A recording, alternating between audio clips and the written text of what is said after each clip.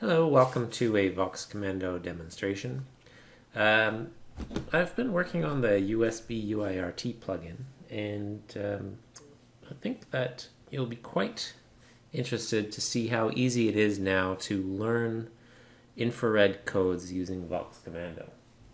If you have a USB-UIRT and you've tried to learn codes before, you probably know that it's not a lot of fun and it can be quite time consuming, and then organizing the codes afterwards is a bit of a pain. So I'm going to show you a better way to do it. With VoxCommando, we can use voice commands to tell it first what remote we want to store codes for, and then what button, and then we can actually learn the code. So the codes will be stored in our map editor, and you can see right now I'm starting with an empty map editor. I have nothing in there for the sake of this demonstration. It will be creating tables and storing infrared codes under various button names in here. We do have the plugin window here, which can be useful, especially when learning codes. And I'll just show you from the point of view of this. When we click Learn manually, then by the way, this is my USB here, and you should see the light lighting up when I'm learning codes or when it's sending codes. Button saved. Okay. And you'll see here the code appears, and while the button is being learned, there's some other information here in terms of percent and accuracy and all of that. So I'll just start off with a demo. I want to learn buttons for my TV remote. Ready to learn buttons for your TV. Learn button power. Ready, press power. Power button saved. So you'll see it shows the code that was learned here. I'm using the USB-UIRT mode because it creates a shorter code. It's also possible to use the Pronto mode. And if I look in our map editor now, you'll see that we've created a table for TV and stored the power button. So I'll just do a couple more codes for power button, for the TV. Learn button menu. Ready, press menu. Code is too short. Say, try again. Try again. Pay attention. Try again. Ready, press menu. Menu button saved. Learn button volume up. Ready, press volume up. Volume up button saved. Learn button volume down. Ready, press volume down. Code is too short. Say, try again. Try again.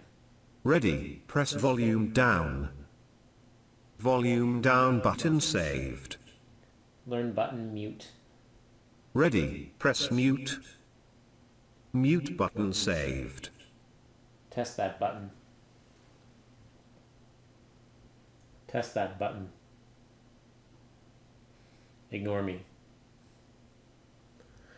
So when I don't aim the remote properly, Vox is detecting the code is coming back as something that's too short to be a likely candidate for the infrared code. And I'm able to say learn again. Although if you are able to aim the remote accurately, that doesn't happen very often. Trying to look at the TV and the computer and the window at the same time. So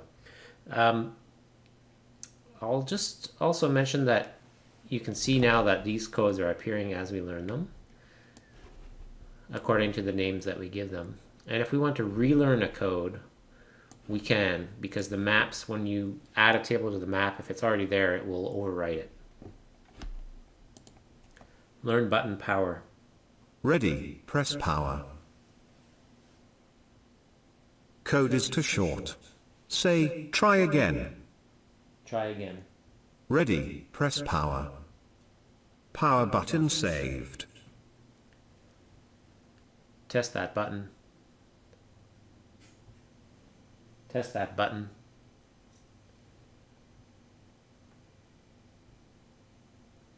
I want to learn codes for my DVD. Ready to learn buttons for your DVD. Learn button power. Ready, press power. Power button saved.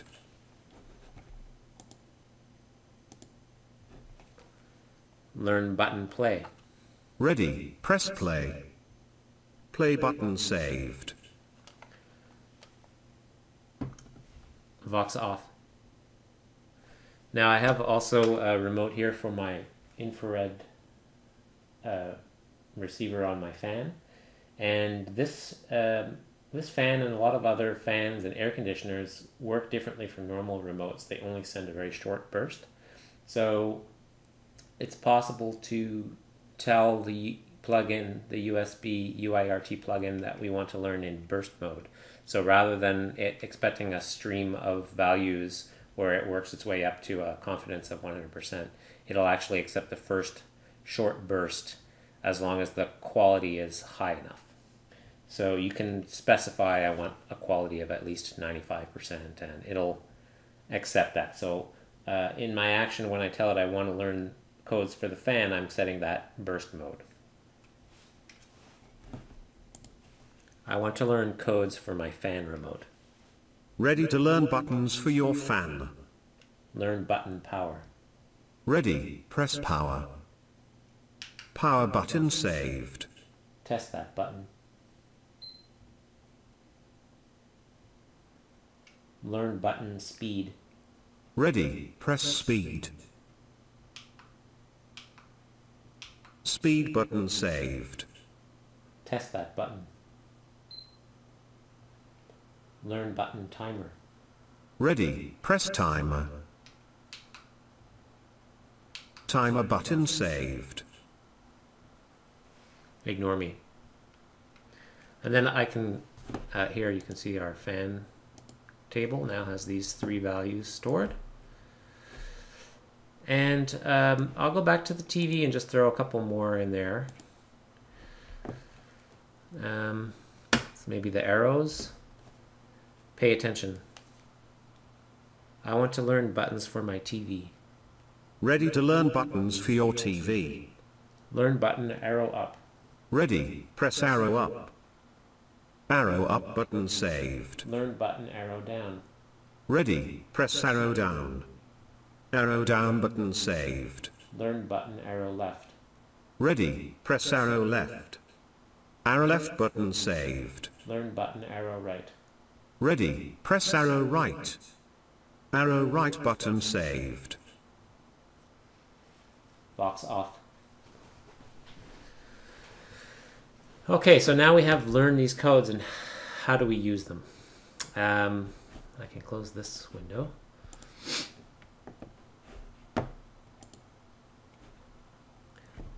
We have another video on Map Editor, so if you're not familiar with the Map Editor, you can check that out.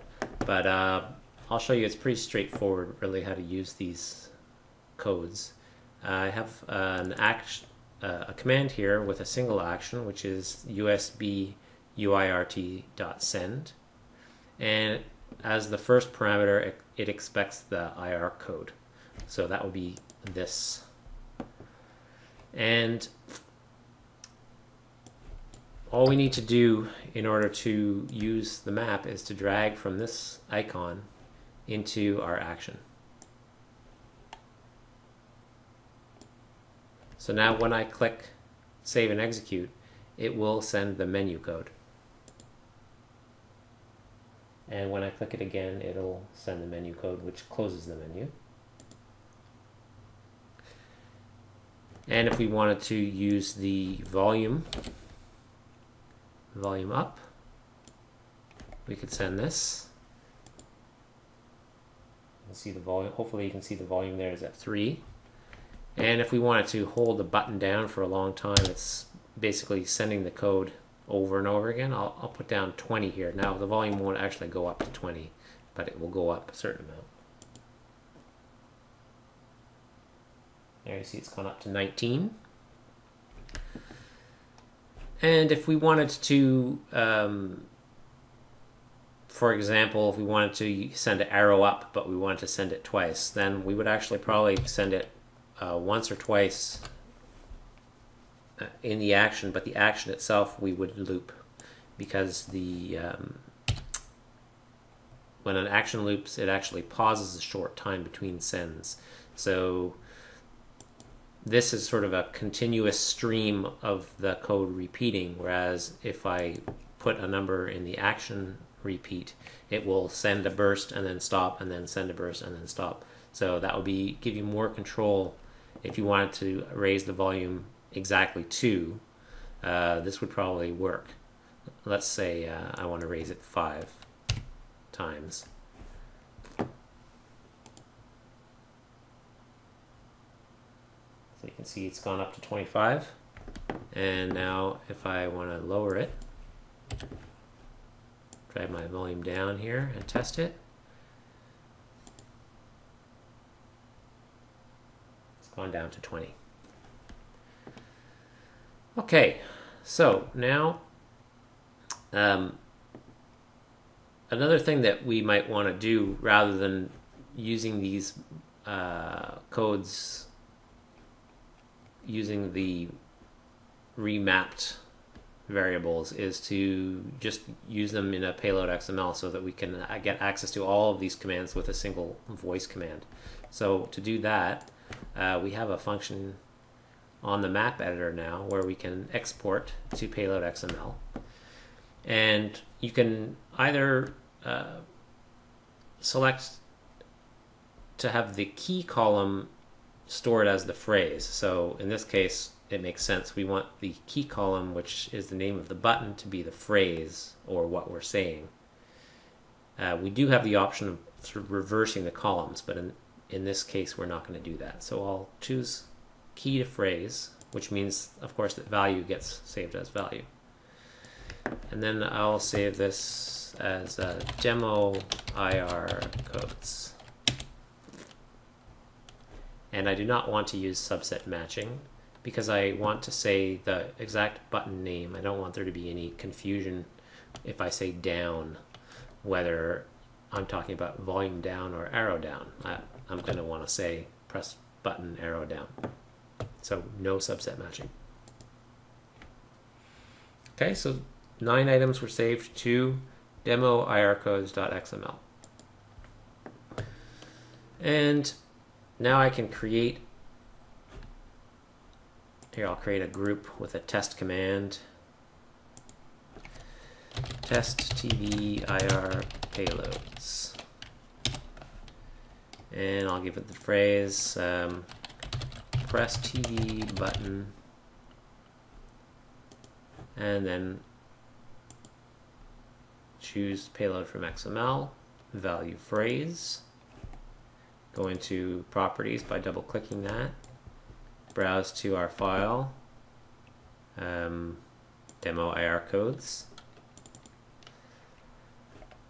and we can edit this to see that those same buttons that were in our map have now been, the key column has been mapped to the phrases, and the value is the infrared code. So I can save this, and now I can immediately start testing this using the phrase press TV button and then one of these.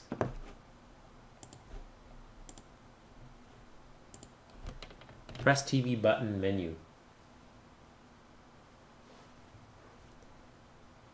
Press TV button. Oh, pardon me. That was foolish of me. I do need to tell the command what to do. So we want UUIR USB-UIRT send payload 1. Pardon me for that silly mistake.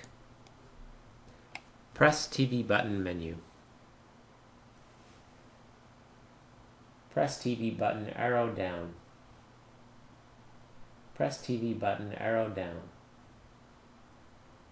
Press TV button, arrow right.